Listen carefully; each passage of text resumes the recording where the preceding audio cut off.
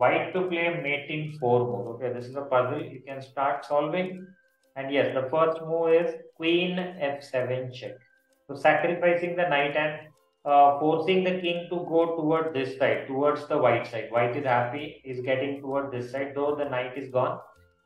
Queen cross g7 check. King has to move. Now king h5 is the best. For the after that, bishop e2 check. Now the king has to move here. There's no other move other than this.